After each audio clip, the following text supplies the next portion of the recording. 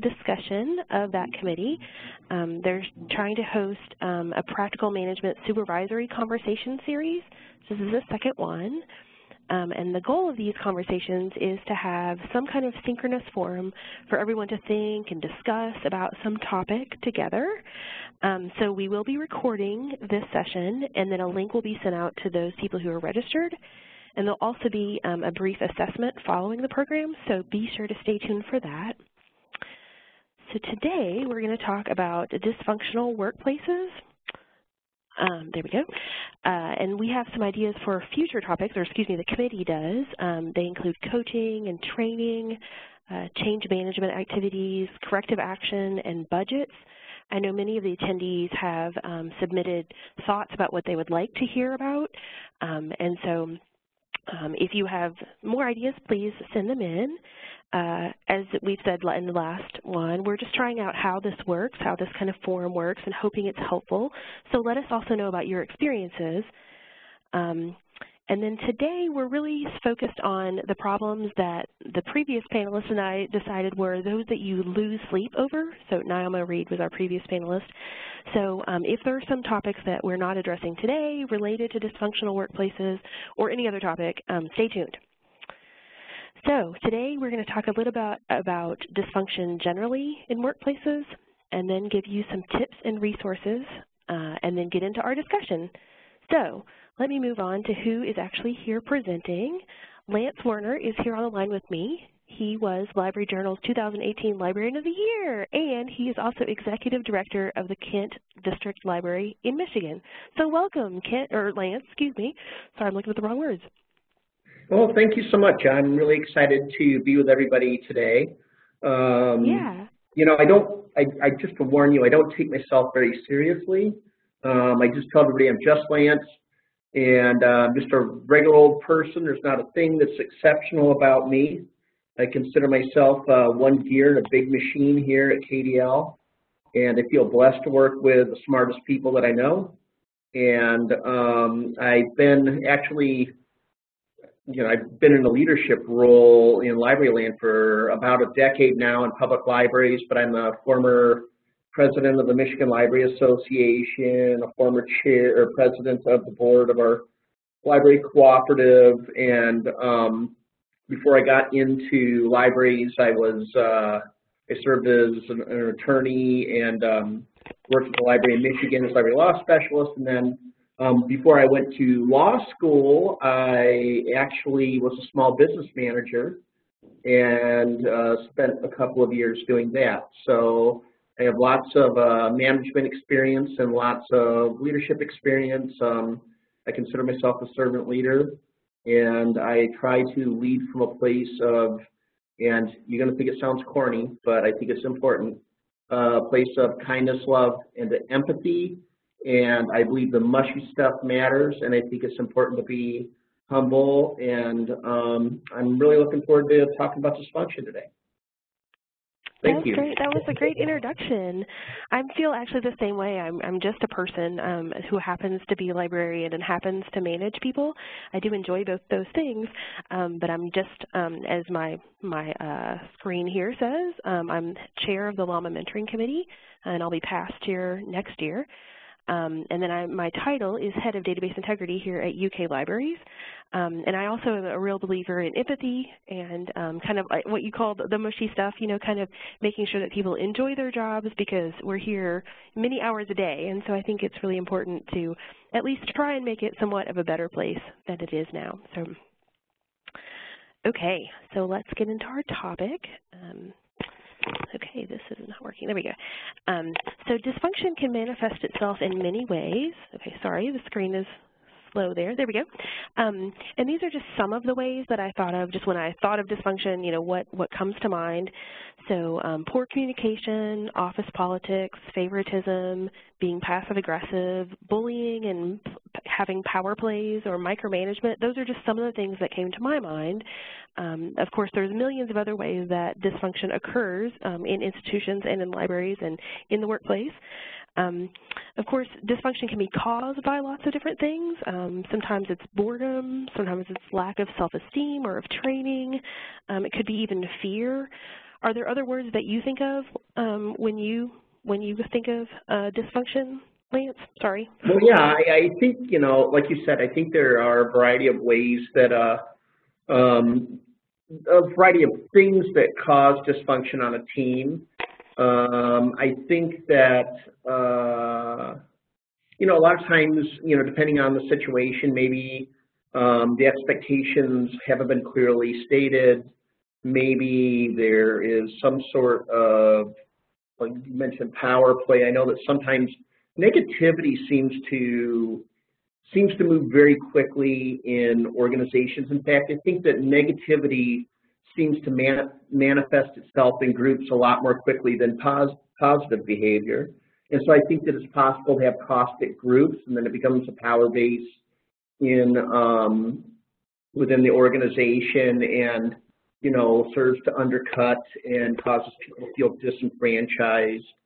But I mean, it can really come from a variety of places. Sometimes, you know, it is true that there are some people that are just negative people. They have their own thing going on. They're negative for a variety of reasons. Other times, it's people that are just generally frustrated because they feel like there's not enough accountability.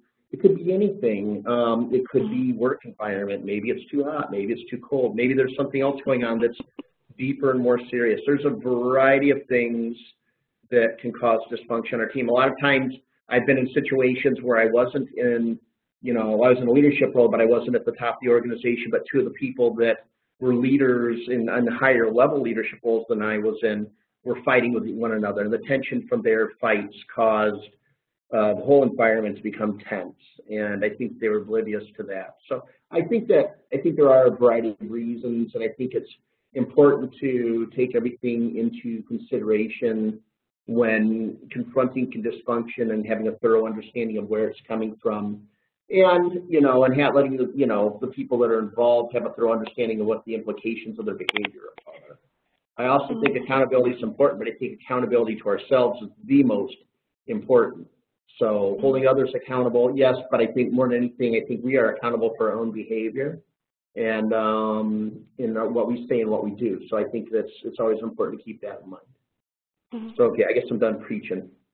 No, that's totally fine. Well, that leads us straight into the next slide. So there's this kind of idea of spheres of influence, and I don't really know where this concept originated. I first learned about it from Stephen Covey, who couches just in general situations in those that we have control over, those that we have influence upon, and then those that we don't have any control or influence upon. And so I think what you were just saying about accountability is we really have a lot of control and accountability over ourselves, right? And then we have influence over those that we manage or supervise, but there's many things in our lives and in our work lives especially that we have no control or influence over.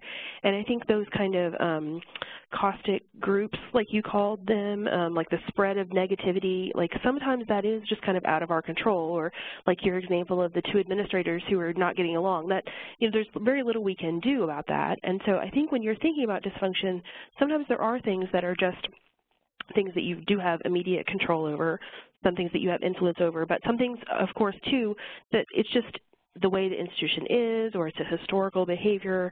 And so those are things that really you shouldn't be, as we were talking yesterday, I mean, Lance and I, when we were preparing for this presentation, it's really, if it is out of your control, it's really kind of a waste of your energy to try and have influence over those things.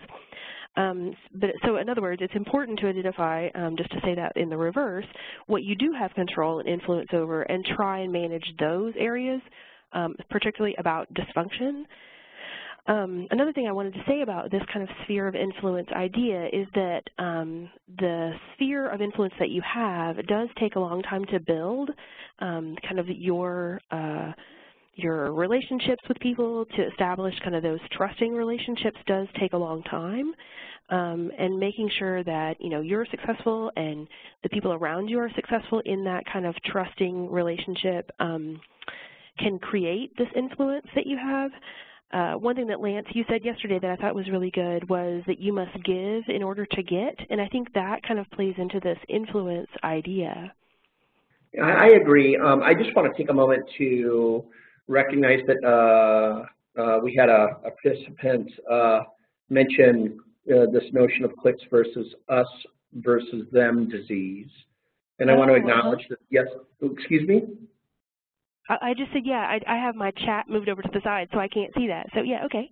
Yeah, and I just want to take just a moment before we talk about spheres of influence, or I discuss spheres of influence too, to say that, you know, cliques, I think first of all, it's important to acknowledge that if you're working in a professional capacity and full-time in an environment, you spend as much time with your coworkers as you do your own family. So I think it's absolutely critical in those types of environments to have a familial culture as much as humanly possible. And in order for that to happen, I think it's also important to be kind and empathetic and loving and allow yourself to be vulnerable and to give everybody the benefit of the doubt, even when perhaps they don't deserve it. I think that there's a lot of people that mention this whole notion of the golden rule, you know, treat others as you want to be treated. I think that's baloney. I think you should try to treat other people better than you want to be treated. And I feel like in the situations of cliques, it's natural that people tend to congregate together. There's some friendships that happen at work and people hang out together. But what's important to the clique is fine so long as it's not exclusive.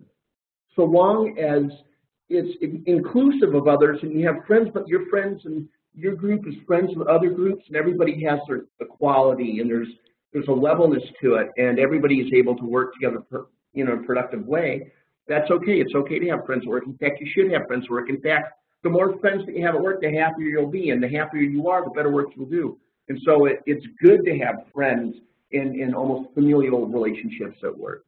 And then us versus them disease, that often exists between, unfortunately, you know, the workforce and management. And I think a good way to deal with that is first acknowledge that it's, you know, if you're a manager and you're signing somebody else's check, one thing that's true that might be hard to swallow is that there's always going to be a weirdness between you and that person.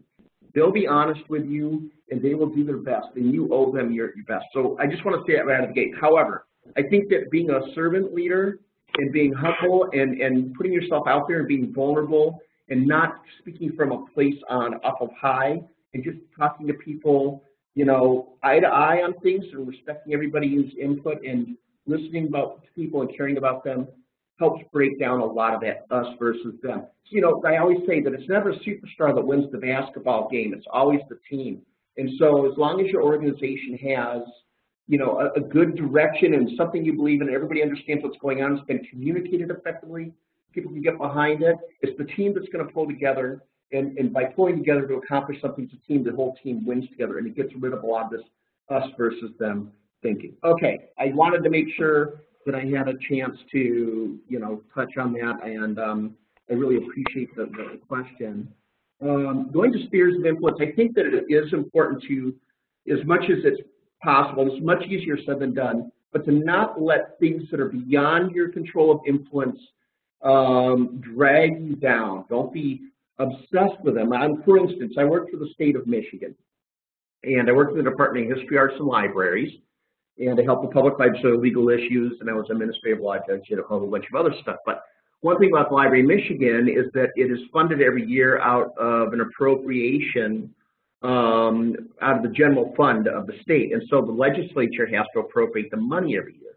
And when I was there, every year there was a group of legislators that did its darndest to cut funding for the Library of Michigan and even go as far as even contemplating getting rid of it.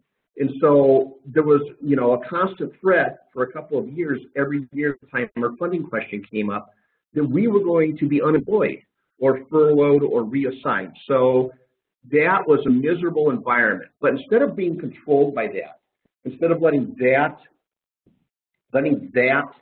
take over, what we did is people came together and everybody, you know, that was living in that environment still understood that the work that we were doing was important, and let's not focus on that. Let's focus on the next step and what I'm doing today and not spend all of our energy living in abject terror of this situation that might occur. Because to do that is to become paralyzed. And once you become paralyzed, you're ineffective, and you're just going to make everybody else miserable around you. So, you know, what you do is you all kind of huddle together and get up, you know, push each other forward and get through every day. So don't focus in on those things. I mean, you're going to have good days and bad days, and allow yourself to do that.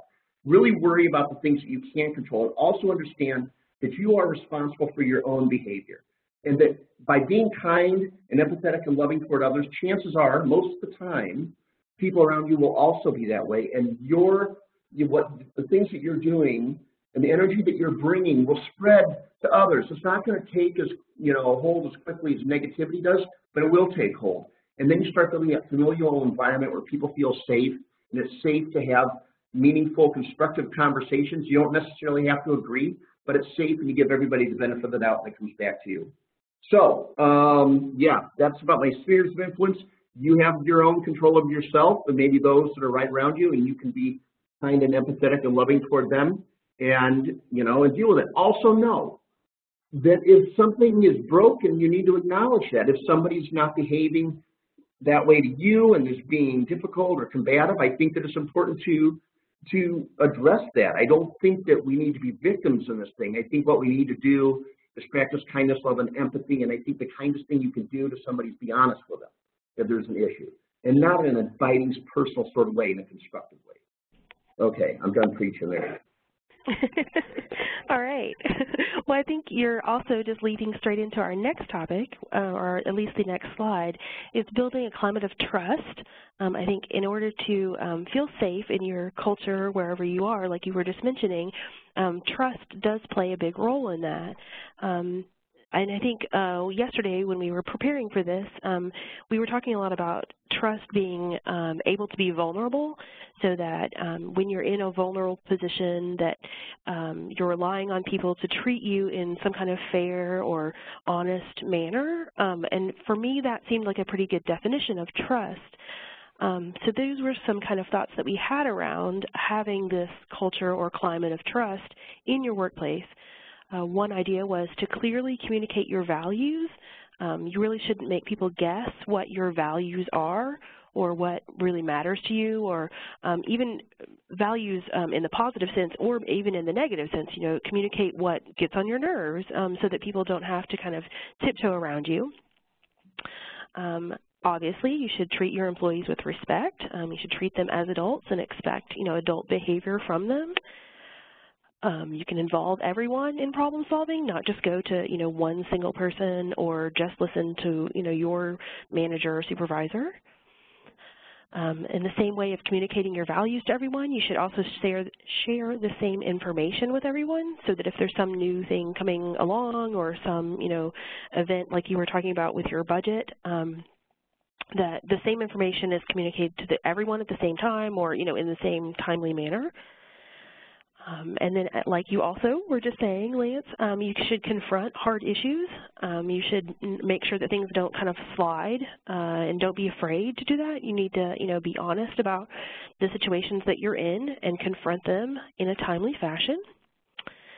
And then just to kind of build that team mentality like you were mentioning, of the teams being the people who win the game, it's not the individuals, you should also be kind to people who are absent. I think that does play into what you're saying about, Lance, what you're saying about being kind and loving to people. I think it's easy to fall into kind of, did you know what she said, that kind of gossipy stuff.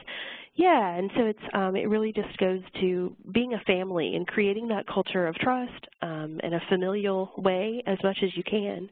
So did you have anything that you wanted to add here? Well, I see some questions here, or some comments, and this idea of creating a familial workplace, I think it's something that needs to be, something people should strive for.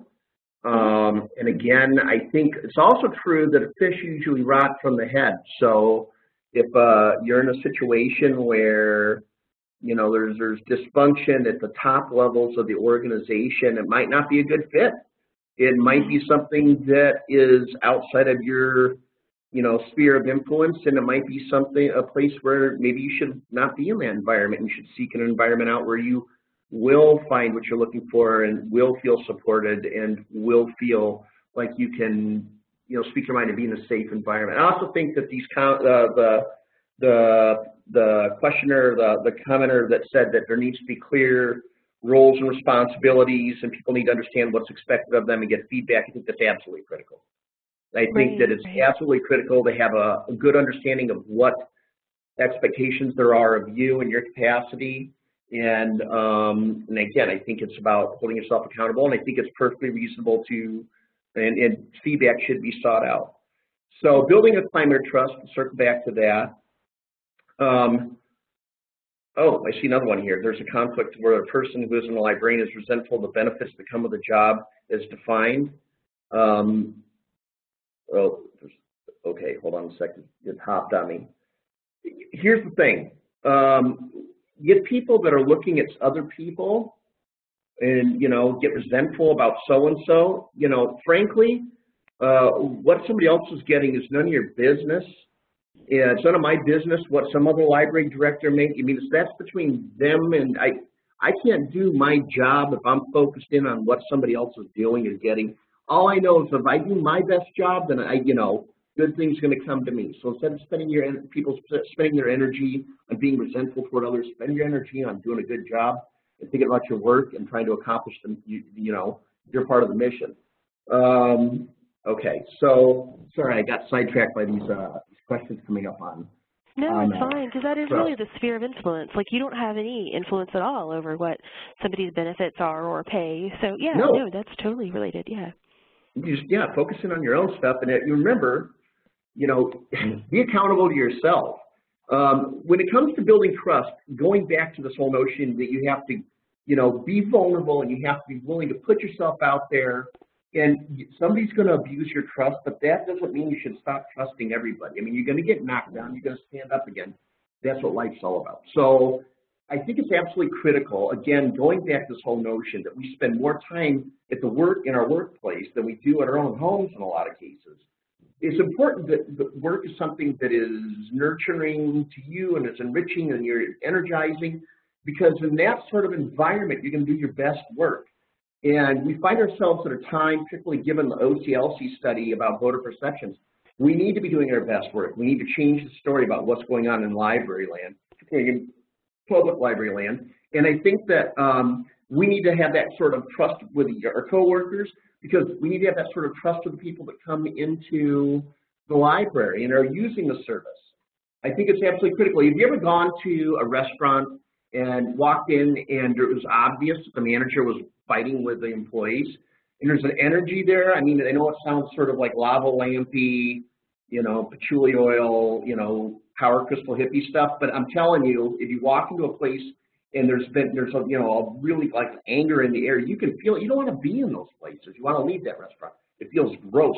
Your library can feel the same exact way if there's a lot of negative energy. And so there's a lot of negative energy and people are arguing because there's no trust.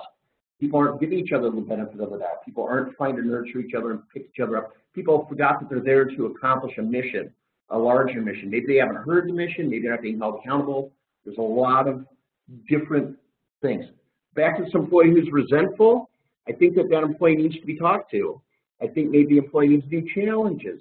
I think that, being clear and concise and direct is a kindness to this employee who's being resentful, because I think the employee needs to be reminded, you need to worry about what you're doing. And if that employee is not capable of doing that, if it's going to be an issue that goes on and on and on, maybe that employee shouldn't work there anymore, because they're never going to be happy. And why would they want to go to work every day and be miserable? I know it's tough, but that's part of the equation. Sometimes the job's not a good fit, and so keeping somebody in a job that's not a good fit and letting them come to work every day miserable is going to erode trust, spread around to a bigger group, start toxic groups, and create kind of a chain reaction. So I think that you give them a chance to be successful, and you nurture them and pick them up and give them what they need to be successful. And if they're unable to be successful, then it's time for them to move on. I think that is a really, really good response. Let me move on to the next slide, because I think this I think people are saying already what's on the slide, so I'm glad we're on the same page. So somebody, as you said, did mention setting boundaries and ground rules, and if it's, just your department, maybe those are the right words, but policies if you're the director like yourself, and then work to maintain those, because I think, as you're saying, keeping people accountable, you can have as many boundaries and things as you like, but I think if you don't remind people of them or keep them accountable to them, then it's easy to forget some of those things. Well, and then one thing I just want to interject. I just want to say that I keep my accountability around my own time and myself. What I do is the highest. I have really high standards for my own work. And I think that's really important for all of us to do that. Yeah, definitely. And then we were talking about the climate of trust on the last slide. I think, so I'm saying that we need to work to build this climate of trust. I'm trying to emphasize that word because, like, as we were hearing yesterday, you mentioned that it's easier to be a complainer, really, than to be kind or to be vulnerable in this kind of trusting environment. That's absolutely true. Yeah.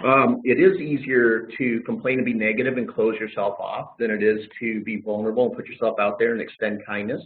I have a question here about inequalities in a workspace, and I will say that beyond, there's no doubt that there are inequalities in workspaces. There is and I don't mean to get political here, but I mean clearly there is a discrepancy between what males and females make.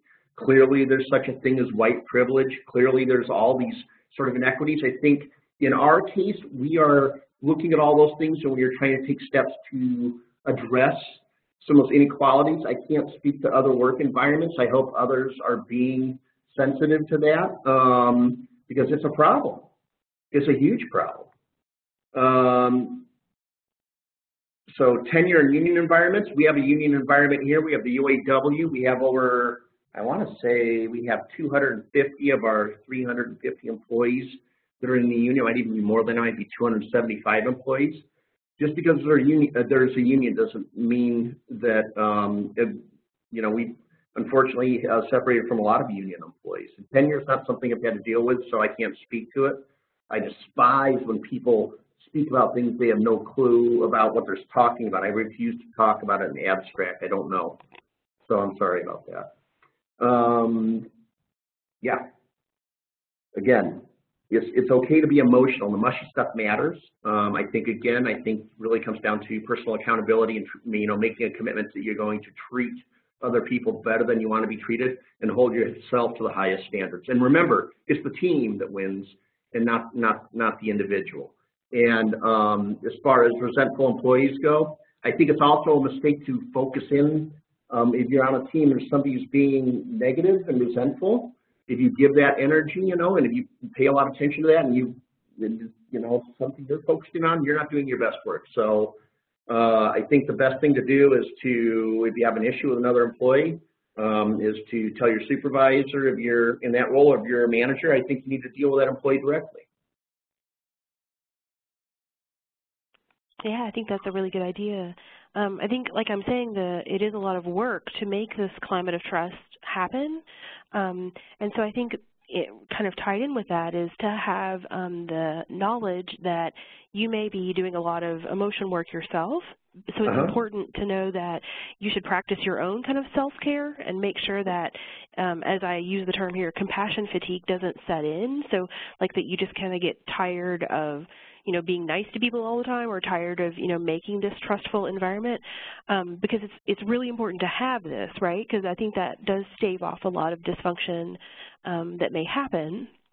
And then my final tip is just to be aware that you may actually be the person that's causing the dysfunction. I think when we were talking yesterday, you said something like, if you're surrounded by jerks, it might actually be you that's being the jerk. So did you have some story that you wanted to tell about that, or maybe something really on the slide? I have not around. Well, it's actually.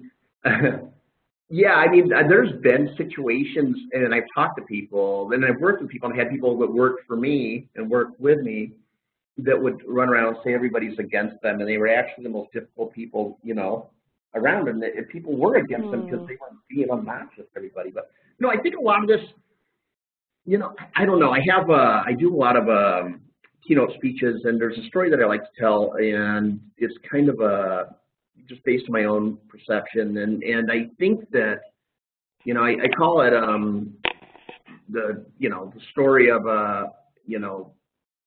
stones and balloons. And I think what happens is throughout our life, people, everybody seems, whether they even know you're not, or your parents or whomever it might be, the people that are around you say things to you about you, and so you choose to believe them or you don't.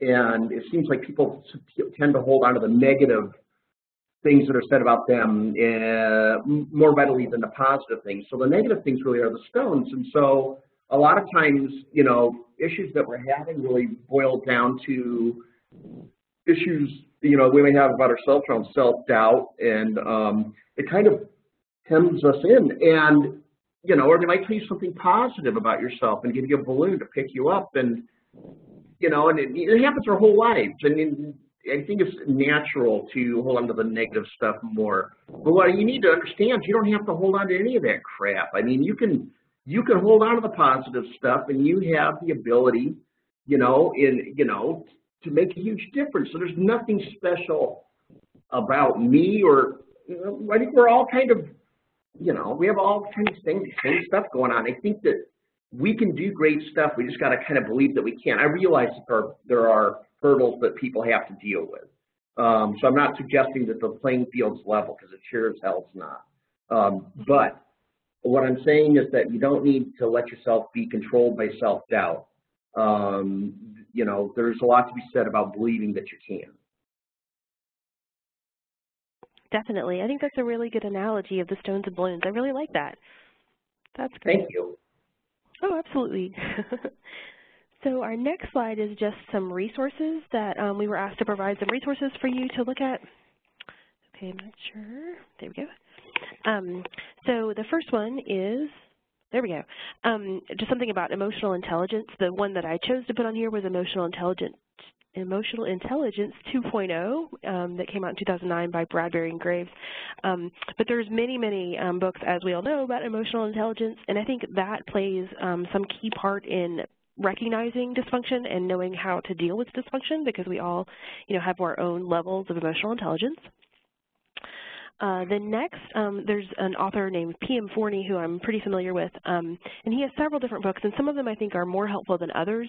The one I chose to put on here was Choosing Civility, the 25 Rules of Considerate Conduct, because just like emotional intelligence, I think being considerate of people is also really important, especially in a dysfunctional environment where there's already lots of negativity flying around. Then in this year, ALA put out a book called Dysfunctional Library, Challenges and Solutions to Workplace Relationships. I haven't actually read this because somebody's checked it out here at my library, so that should probably tell us something. But I want to read this, and I just thought I would add it here because I'm hoping that it will be really helpful here. And then finally, 2 years ago, Shola Richards wrote Making Work Work, the Positivity Solution for Any Work Environment, and that specifically has been really helpful for myself. I just would really recommend it. During the last conversation, I mentioned this blog called Ask a Manager, and I think it still applies here, so I just added it to this resources list. And then I also added a podcast. It's called Safe for Work. It just changed from the podcast called I Hate My Boss. It's given by actually a friend of mine, Liz Dolan. And so her actual topic is really about safety in the workplace, like emotional safety, basically, in the workplace. It's not necessarily like the not safe for work kind of thing at all. So I wanted to share all these resources with you. And then the LLAMA PAM committee wanted us to remind you, there we go, to, as you have been doing, ask questions in the chat window, to use invented names if you are citing somebody, and then even if you are, you know, getting a little frustrated about whatever your situation is, to keep, you know, the conversation there in the chat window collegial. We do have some questions that were submitted through that PAM survey that was sent out before this presentation. And so now I think we're ready to move on to those. So here's the first one, which I think, Lance, you chose. So the question is, how do you handle the situation when an employee who's normally really conscientious and high-performing becomes disengaged? So what's your thoughts about this, Lance? Well, I mean, I've seen this happen again and again and again, and the disengagement usually, I mean, it occurs for a variety of reasons, but in my experience, more often than not, when you have somebody, it depends on how fast this transition occurs. If you have somebody who's, you know, happy to be at work and happy with the coworkers and getting a lot of great work done, is kind of your go-to person, you're just thrilled with them, and then, you know, inside of like 2 or 3 weeks, they, you know, suddenly are down in the dumps and everything's, you know, kind of suffering. More often than not, they have something going on in their, you know, personal life. Or, I mean, if there's been a change in their immediate work environment, maybe that's an issue. The best thing to do, what I find, is to, again, come from a place of kindness, empathy, and love, be a servant leader, and be open and honest, and to go to them and, you know, invite them out for a cup of coffee and have a talk with them and, you know, express, you know, what's going on. I mean, from your perspective, I mean, in our case, it's been like, you know, I've noticed that there's, you know, there's been some struggles lately, and you know, you had such a long history with us doing great, wonderful things, and we just think the world of you, and I know it just seems like there's something going on, and would you please care to talk about it with me, because I'm here to help. You know, we're family. I'm here to help. And, you know, in our case, you know, usually it is something personal. I mean, sometimes it's a personal thing that we can't help with, and sometimes it is. We had one employee, you know, had a terrible medical diagnosis and was just beside himself, and so we just gave him 6 weeks off vacation so he could go take care of himself. You know, I mean, we could do that. We had the power. Maybe it's a work thing. Maybe they're having an issue with another employee. Maybe something happened. They had an interaction with somebody else who was in the library that made them feel uncomfortable. Maybe I had an employee that was being sexually harassed, and so we took care of that. I think having that initial conversation to determine if you know, they'll open up is important, and if it doesn't happen at the first conversation, try again. I think more than anything, you need to make them aware that, you know, the you know, change in their work style hasn't gone unnoticed, and, you know, reassure them that, you know, you're there for them. We're in this whole thing together. It's not, you know, it's the team that wins. It's the mission of the organization. It's everybody like pushing the same way, and you know, so when you have somebody who's faltering, I think it's important. You know what else is important is when you're there for somebody when things are really hard for them. I mean, I tell everybody, it's like, I'll be here on your best day and I'll be here on your worst day. And when you're there for them, they remember that. And that becomes part of the culture of the institution. You know, when I was down and out, they were there for me. They helped pick me up. They, you know, we were there, family. You know, I got knocked down, somebody picked me up again. And so just having that conversation, be very clear, and then seeing if there's anything you can do to help. It might be a situation where they're just really sick of what they're doing and they're bored and maybe having career doubts. Then maybe it's time to change the job description up and, you know, make other opportunities available for them. I mean, but more than anything, you first have to take the step of being vulnerable yourself, putting yourself out there and asking what's going on and how can I help you. I think that is a great answer. I think letting them know that they're not alone is really, really important. So, yeah, that's fantastic. Okay. Hi, everyone. This is Cynthia, and we have a couple of comments in the chat about how do you handle tension between, this is kind of 2 sets of issues, staff members who have an MLS versus those who are on the more professional or the professional librarian track, and then how do you also handle tensions between faculty versus professionals, as some people feel that certain tasks are beneath them. So how do you handle those 2 kinds of situations? I don't want to speak to faculty. I worked in an academic law library, and I was a reference librarian, but that was 15 years ago. And I don't feel like I could speak to that with any sort of authority. It'd be an abstraction for me, and I'd be doing a disservice by addressing it. But I'm happy to answer the other questions.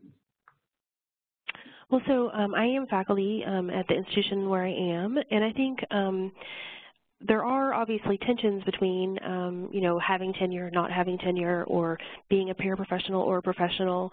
And I think part of that is, I mean, something to remember in that situation, I think, is that we're all here for the jobs that we are hired for. It doesn't necessarily mean that we're, you know, a better person if we are, you know, non-tenured or if we are tenured or whatever. Like it just means that we're here to do, you know, a certain set of jobs, and those are just different.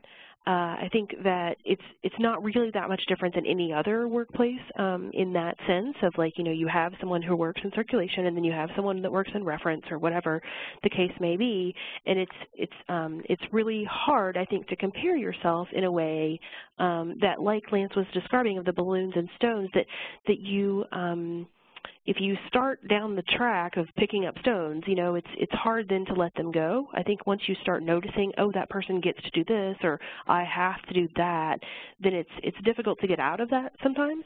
And so I think just what Lance was saying before of, you know, not comparing yourself, because that's kind of a slippery slope. And I think the tension of having people doing different things is really, it's going to happen anywhere. So it's not necessarily only for libraries or only for academic libraries or whatever. Does that make sense, or does that answer the question, do you think, Lance? Yeah, I think so. And I'd like to add, too, there's one thing here that is a personal pet peeve of mine, this whole beneath me thing. I'm going to sound really pompous for a moment, so please forgive me, okay? I want to apologize to everybody.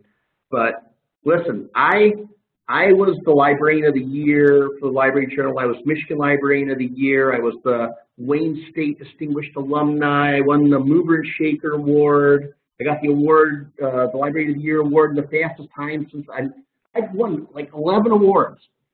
I've done so many different things, right? But the award that I'm most proud of is I won the Golden Plunger Award for being the best toilet unplugger in our entire system. If somebody's got a problem, they got a code brown they give me, it's going down. Nobody should be above anything. I feel like as the leader of this organization, I need to be willing to do it, to get in there and to do the grunt work and to pick up garbage and not be so proud that I'm above stuff. So to me, listen, I'm just one gear in a big machine here. I had a conversation. We have a woman who works here at the Service Center where we do have all of our administrative suites and we do all of the book processing and everything. And we were talking about all of us are gears in the same machine, and every gear is important. And the work that happens, that each gear does, is important, and all the other gears fit together with that. And I told her, she said, I don't get to make the big decisions. And I said, yeah, but you keep the trains on time around here. And if you weren't doing what you were doing, it would impact what I'm able to do, and, there'd be a problem. So everything is important. Everybody is important. And, having this sort of like some jobs are better than others, listen, all of it's important. Every part of it is important. Right. Sorry, I get all that. Really, I don't mean to sound pompous on the other stuff. It just pisses me off. I've had people say that, like, well, I don't do what I do. Yeah. What is it about you? You don't have time. Come on. Well, and you keep mentioning servant leadership too. I think that's really the embodiment of that, is that, if you see a problem, you fix it, or if you see something happening, right. So was there some other part of that question, Cynthia, that we're not responding to? I think that was it. I think you addressed both of those sets of questions. Okay. Thank you. Okay, great. All right. Sorry, I get a little preachy on that. I don't mean to get all. No, that's why you're here. We want to hear your thoughts, so that's great. Okay, so the second question, how do you inspire people who seem disinterested in their work, even if they are capable of doing whatever that work is? What's your thought about this? Well, first of all, I think that it's terrible to make assumptions. So I don't assume that people are always fully capable of doing something. And if they, first of all, it's important to see if there's a capability issue. I mean, are the accommodations right? Are they having ergonomic problems? Is there a health issue? Is there something going on in their personal life? What's happening with them? So diagnosing what's going on with them is the first step. The second thing is maybe it is they just are disinterested because they're bored. I think it's important to sit down and challenge folks and say, okay, so you're bored, you feel like you could do more. Or maybe the instructions, aren't adequate. Maybe you don't have clear enough guidance. I mean, there's something going on. So you can challenge them or provide them more instruction, but just meet with them. And the other thing that I do at KDL is I go around and work desk shifts. And I do book shelving, and I do every job in the library. I really suck at all of them because, I don't practice all the time. And so the employees help me do it. So I see stuff that's going on, and it helps me kind of have a better understanding, be more empathetic about where the flat spots might be and what might be going on. What can we do to make it better, make it easier, make it more engaging? And so I think being aware of that as a leader is really extremely important too. But again, communication's vital and getting a good sense of what's actually going on with the person, and then figuring out maybe they need a new challenge, maybe they need better directions, maybe it's just not a good work environment for them, maybe they're not interested in the work, maybe they want to do something else in their life. And if that's the case, help make that happen. Perfect. Well, I see that we have 15 minutes, so I will move on, if you don't mind, to the next two questions. So the first one on the slide is, how do you cope with a dysfunctional environment when you've inherited it, either because you are new in the job or that you have moved up? I'm assuming that's what this question is, moved up into that role. That's something I've actually experienced, is, you know, moving into a role where I was a colleague and then now I'm a supervisor, and there was a certain amount of dysfunction that was happening in the unit. So I'll speak to this question. I think it's easiest if you just kind of stop this as soon as you can, whatever the dysfunctional behavior is, because first the employee seeing you as their new supervisor will maybe they're trying to test your boundaries, I guess is what I'm thinking. And so if you just tell them straight away, you know, these are my values, this is what, you know, you're doing that's conflicting with the way the unit is trying to go or the library is trying to go, then they will see you addressing that, and everyone else around in the department, unit, library, whatever, will also see that, and I think they will understand then where you're coming from and what your values are. I think saying those kinds of things, like kind of going broken record on them, is really important, is just to say who you are and what you expect. And if there is something that I think in the second question kind of alludes to this of inappropriate behavior that's been allowed to continue for a long time, I think if you say, you know, today is the day that we're going to change this behavior, and I know that this maybe has happened for a long time, or in this inherited case or whatever, that there may have been behaviors that were acceptable, but today, as of today, with me as your supervisor or whatever, you know, role you have, this is going to change. We need to start doing, you know, this new behavior. So for the second question, I'll just kind of combine them since I kind of just did, of having inappropriate behavior that was allowed to fester for years and how to shut it down. So the examples that were given in the question were being rude to presenters, so kind of more an active inappropriate behavior, and then rolling eyes during meeting, that's kind of like a nonverbal inappropriate behavior. I think, to me, that says that there's many things going on here that could be causing dysfunction. And so I think kind of the bad attitude or whatever that this person is having or these people are having are really just signs of disrespect to both the presenter that they're talking to or to you as the person leading the meeting. And I think having these kind of clear conversations where you say, you know, you are doing this thing and I expect you to do something different because it's impacting your job or it's impacting, you know, the collegiality or the climate of your work. I think that's just really important to do. And I think it really just promotes kind of positive progress. I think it's something, too, that if there is something like we said a couple of slides ago of having policies about things, like maybe it's possible to just set the ground rule of we don't roll our eyes during meetings. That's, you know, that's something that you could just remind people of, is that we are polite to people, we are polite to everyone, and then kind of hold them accountable for that. Another thought I had about both of these things are to directly ask the people, like you've been saying, Lance, ask them what they're doing, like why are you doing this thing? And so you could even say it in like a really non-accusatory way, like tell me what it means when you roll your eyes during meetings, or, you know, when you interrupted Mr. Smith the other day in his presentation. And really, if your employee is a pretty, you know, reflective person or is, you know, being completely honest, then they could say something like, well, you know, I did it because I rolled my eyes because I was tired of being interrupted, or I rolled my eyes because I have an eye issue and the muscles in my eye twitch, or, you know, something.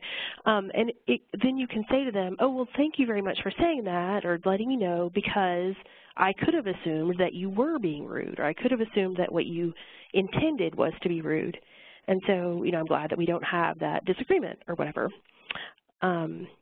So it just seems like having the discussion, it seems to be what we keep saying, is make sure to have the discussion and not make those assumptions. So did you have anything to add about these, Lance? Well, I also think, yes, thank you so much, and nicely answered. I mean, I got to say that every directorship that I've had in Librarian is, every time I've come in, it's been a dysfunctional environment. And frankly, I love to come into a library that there's a dysfunctional corporate environment, because, guys, it's easy to be successful right out of the gate just by being nice to people. You know, you start talking to people, and holy cow, I mean, you know, it's like, wow, go figure, you know, you talked and you're just like a regular old person, and no, I didn't yell at, and they really cared about what I had to say. So I kind of like, I like coming into dysfunctional environments. As far as people rolling their eyes and acting, you know, kind of, you know, frankly, it's just, unless there's a medical issue, it's just immature and makes them look stupid.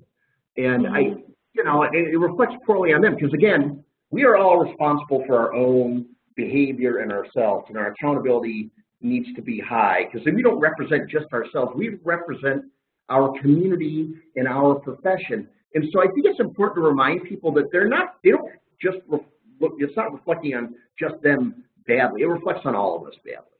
You know, we, in 2008, the OCLC voter perception survey, 74% of the people that were surveyed said they were more likely to vote for a library millage. And this year, it's 58% of the people are likely to vote for a library millage. So people have, you know, people's perceptions of what we do is being damaged. And so I think it's important that we're always putting our best face forward, because people's interactions with the folks in the library kind of informs their idea of what we are and what we do, and they carry that forward. If you talk to a lot of people about their experiences in the libraries, a lot of times it's negative. It goes back to when they were traumatized as a kid, getting shushed, you know, people acting obnoxious to them, right? So we don't want to carry that forward, and rolling your eyes at people and that sort of behavior, that is not conducive to moving our cause forward. Sorry. Right. No. Okay, we've got a couple of more questions. So the first question is, what happens when the administration or the administrators are the root of the dysfunctional behavior, when they themselves are behaving dysfunctionally? Is that kind of outside of the sphere of influence? And the second question is, what happens when the dysfunctional behavior occurs when a particular person is not there to see it? So kind of it's more hidden, but it's there when they're not around. If you could address those two. Thank you. Sure. Do you want to go first, Julene, or do you want me to do it? I'd say go ahead. I'll think about it while you're talking. Sure. I mean, when in a situation, and I've worked at places that there's been kind of poor leadership that's been petty, and it almost felt like middle school. And frankly, I think that, you know, if you feel like it's a safe enough environment where you can talk to the administrator and say, hey, you know, I kind of noticed this was going on. Can I give you some feedback? And you feel like that's going to be okay, and there's not going to be repercussions for it, I'd encourage you to do that. Again, always remember you're responsible for your own behavior, so it doesn't mean you should act that way. The other thing is that I've been in situations where, you know, it was the fish rot from the head. So it was such a dysfunctional situation that people that I knew, they were leaving. They were finding a better environment because they knew they weren't going to be able to do their best work in that environment. So that's also a possibility. And then the other question was, oh, shoot. About the hidden dysfunction. Oh, we deal with that all the time. When the administration is dysfunctional. You document everything, and, you know, I mean, if it's being reported by other employees, you have to, if you hear something, you have to do an investigation. You do an investigation, you document, and then if you're in a unionized environment, I mean, you go through the steps. You work with your HR person, or maybe you are the HR person, and you go through the steps. You have, you do your interview. If it comes up that you believe that there's been, you know, something going on and you need to address it, and you call the person in, and maybe they need to have a union representation there, and you go through the steps. And, you know, you might need to have a performance improvement plan. There might be a write-up, maybe it's a verbal, but document everything. I mean, you don't need to always witness everything yourself. in order to address an issue. If you have cause to believe there is an issue and your investigation supports your belief, then you have a duty to act on that. Yeah, and I think too that if there's kind of one dysfunctional behavior, it seems to me that there's often many, or at least several. So it seems like it's often easy to figure out what is happening and like who the dysfunctional person mostly is or who is most contributing to this dysfunction. So it seems like even if you don't specifically witness whatever it is that somebody is reporting to you, there likely are other things that you may have noticed. So this slide has our email addresses on here, so feel free to email us. I just want to say that before we have any more questions. But Cynthia, is there anything else, or Ginger from the Twitter account? We do have one more question about any advice for dealing with passive-aggressive behavior, i.e. gossiping, spreading rumors. Yeah, I hate passive-aggressive behavior. The fact of the matter is I think that if you're hearing about things, people spreading rumors, or and you're, in a managerial role, I think you gossiping or causing issue and spreading, sort of, we call it the moldy strawberry. You go buy a little carton of strawberries, and there's one on the bottom you don't see, it's got mold on it. That's right. That sort of passive-aggressive, caustic behavior. If we don't take care of that pretty quickly, the whole thing turns moldy. So the best thing to do is call it out and talk to people about it, give them clear direction about what's acceptable, what's not acceptable. Let them know, if they are, violating your employment policies and not doing their job and being a distraction or causing issue, you have to deal with them. You might have to write them up. And if they can't get their stuff, give them a chance to improve. And if they can't improve, you have to take steps. You may have to get rid of them. Yeah, and I think it's easy to say something like, this is not an adult behavior, or something that sounds kind of like that, like, this is not the most mature thing to do, so maybe you need more work to do. Maybe you need, like you were saying before, maybe you need more of a challenge at different things.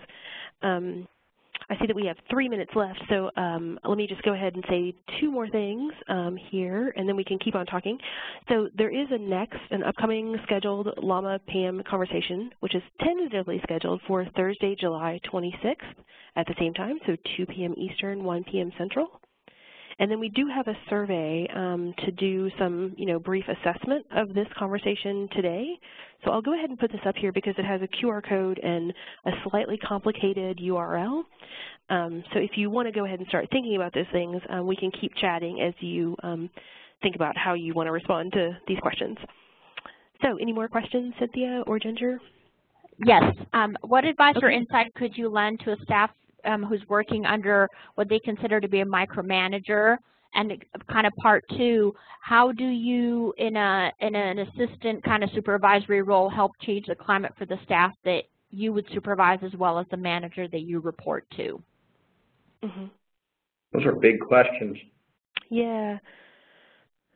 I think that if you're working with a micromanager, I think it's important to be honest. I think and say, listen, I feel like I have this, and I want you to trust me. You hired me to do this job, and I need you to trust me on this. And if I need some help, I'll be sure to let you know. I promise.